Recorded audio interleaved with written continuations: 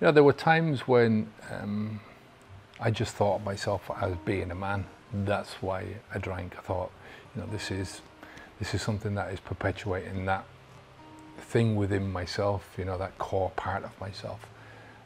It's what is holding up my ego, if you like. I'm Kevin O'Hara for alcoholmastery.com and habitsunplugged.com. If you are looking to stop drinking alcohol, you might click on the subscribe button to subscribe to the channel. Click on the like button if you like this video. And we've also got a link down below for a book, our 10 steps to stop drinking alcohol from Habits Unplugged. You have to download that and have a read of it. There's a lot of good stuff in there to help you out. So this is basically, I think, a lot of misconceptions about manly alcohol use and being a man. You know, and I'm not suggesting that men should stop being men. I think there's way too much of that these days, you know, trying to close the sexes or whatever is happening. I don't know. I don't understand half of it. But for me, I will always try to be who I am. And part of that is being a man. Right, so, but I think there's a big difference in doing stuff which upholds your manly virtues and manly values, and being a man in terms of what other people think you should be, because that's all going to depend on the crowd that you're with. You know, like I said, I thought I was being a man when I was drinking. I did a lot of what I considered to be manly things. When I started drinking first, I drank because I wanted to become a man, and I was only 12 years of age. You know, imagine that. Myself and a mate of mine, in the back we'd built this manly man cave in the back of our garden, and it was made out of old pallets, you know, bits of scrap wood. It was sort of yeah, ramshackle thing. I'm surprised we didn't kill ourselves making the thing. But anyway, the two of us managed to, we went up to the local pub, we managed to get some money from somewhere, and we waited outside this pub until we asked a couple of people before, and they wouldn't do it, but eventually we got this old guy, said, can you go in and get us, you know, a 6-pack of, I think it was Smithwick's that we wanted. We didn't know what we were asking for. I'm sure it was because his father, my father never drank that stuff, but his father must have drank it. Anyway, the guy comes in, brings us out this plastic bag with a 6-pack of these little stub bottles in it, and we snuck them into this thing and drank it. But that's the reason why I did it, you know, and it tasted horrible. I didn't like it, but it, you know, the motivation was there to become or to be a man and to feel myself as being a man. So there you go. That's what I did. I started smoking even earlier because of that same thing, you know. I mean, cigarettes were a lot more accessible. We could go down to our local shop when I was a kid, and they would sell you single cigarettes. So they'd open a packet of cigarettes and sell you a single cigarette for a penny or 2 pennies or something like that. I can't remember exactly how much it was, but you know, it's for nothing. And it was only really to encourage kids to buy cigarettes. That's the only reason they were doing it. It was illegal. They couldn't do it. They weren't supposed to do it, but there you go. I think it's one of the reasons why this is perpetuated, drinking and smoking, that culture. Eating a lot of red meat is the same thing. It's considered to be a manly thing to do, you know.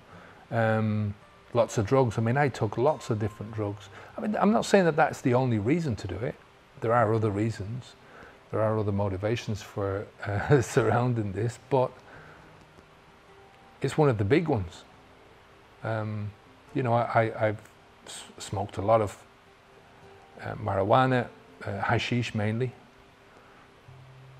I've taken speed, I've taken ecstasy, I've taken acid, which I hated. I've taken coke. I've taken, when I was younger, I used to sniff gas out of a bottle. I mean, ridiculous when I think about it. You know, like something that you fill your lighter with, you know, the thing that you light your cigarettes with. I can still remember the feeling of it going down my throat, you know, and just ridiculous. I'm not sure if that was anything to do with being a man, but just that came to my mind. I haven't thought about that in years.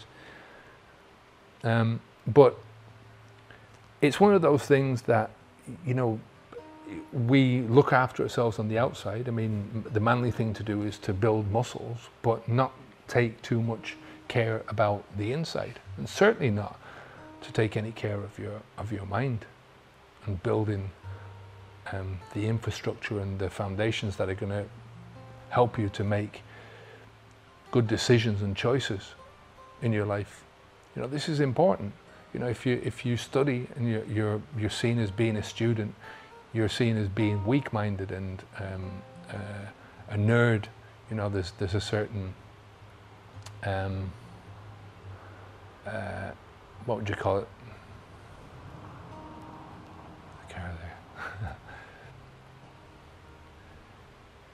You know, there's a chance that you're going to get bullied. I mean, I was never bullied in school because I was 6 foot by the time I was 12. So, yeah, I mean, once or twice, but not very often. But like I say, it's about this. It's about looking after yourself in the short term and looking after those, what you think are your needs in the short term, rather than looking after the long-term needs. Now, the reality is that alcohol drinking, drugging it up, smoking, bad diet, these things are always, they're always detrimental to you physically. I mean, and you don't notice it when you're a kid. You know, when you're 21 years of age, 22, you know, when you're in your early 20s, you don't see it because you don't think along those times, along those lines of I am immortal. You know, what I'm doing here may not be absolutely the best thing that I can do for myself. You don't think about later on in life. And I think as you get experience and you see other people as they get into, especially the later years of their life, and you see and understand, I think more importantly, how they are suffering and what they're going through. And then you start to cop on and you start to think, well, the reason why you're going through this, I mean, I saw my father going through this. The reason why you're going through this, the heart problems, the overweightness, you know, he had a lot of problems with different organs in his body by the time he went. And it was because of lifestyle choices. And you see that time and time and time again. It's self-inflicted reduction of the quality in your life. And not only in the quality of your physical life, the quality of your mental life as well. You know, you're gonna see things from a much different perspective when you're pissed off, you're depressed, you're angry at life, you're angry at yourself for having done that. I mean, a lot of people push that down, the anger at themselves, because they don't want to look at that. You know, they don't want to see that it's them that's done it to themselves. They want to blame something else. They want to blame the education that they got, or whatever, you know. And there's a responsibility there, of course, but the major responsibility lies with you. So, you know, this tough guy image is just badly flawed. It was totally against everything that I wanted in my life. I always wanted to be a writer from a young age. I wanted to be a reader and I wanted to write. I remember thinking when I was a teenager, I wanted to be one of the youngest novel writers around, you know. And I never got a chance to do that because of myself and my own actions. So instead of doing that, I started living this aimless, misdirected life, or undirected life, I think. You know, it was misdirected in certain ways, but it was certain parts I just didn't care, you know. It was like, I'm living the life that I want to live, I'm doing the things that I want to do. Immediate, instant gratification instead of forward thinking. So it's a careless life. Like I say, you don't think about these things when you're young, you know. It's like, I think it's like leaving the tap on of your life when you're young, and you don't notice that your life is flowing away down the drain rather than achieving something. Yeah. So, and then you get to a point where you cop on, thankfully, hopefully, you cop on. I did 9 years ago now. And I think I started copping on before that. You know, I think it's a gradual process where you start seeing concrete examples of your own downfall, of the consequences of your previous actions. And then you start making decisions, and it's usually in small ways first, and then you realize that you can make changes, and you try to make the big changes, or I did, and I found that those big changes weren't really within my grasp because I didn't have the built-in resilience to do it. I didn't have the willpower, if you like. You know, I didn't have that self-control. You know, so I'd last a few days without cigarettes. I never tried to quit drinking. I mean, moderation was a different thing, but with cigarettes, it was a, you know, I found out early enough that I didn't want to do this anymore, but I couldn't stop. You know, I'd stop for a few days, and then all of a sudden, that was it. I think the most I ever stopped was maybe 2 or 3 months. But then, you know, as well as the lack of willpower, you've also got, you're fighting against your own propaganda. Like I said, this misconceptions of being a man. So you think, you know, you see the guys with the cigarette hanging out of their mouths, and you think, doesn't that guy look so cool? You know, Humphrey Bogart, John Wayne, bless him, you know, he died of cancer. Steve McQueen, another guy who died of cancer. I remember reading a story about Steve McQueen that the final months of his life were spent in desperation trying to find a cure. He went down to Mexico and he went all over the place looking for, trying to find a cure for himself, but never found it. But, you know, it's bad decisions, bad choices. You know, those bad decisions, the bad choices lead to more bad thinking, bad actions, which lead around again to more bad decisions and more bad choices. And more than anything else, it's opportunities lost. You know, there is a certain potential in everyone. You know, I think I'm all for equality of opportunity in life. I think equality of outcome is impossible, but equality of opportunity is there for everyone. You know, you've got a lot of opportunities there. There is a lot of opportunities to get to the potential that you can get, and no matter where you are now and what age you are, you can still get to that stage. I was thinking, we're watching the snooker World Championships. It's supposed to be on in March, but now it's, because of the COVID, it's on in August.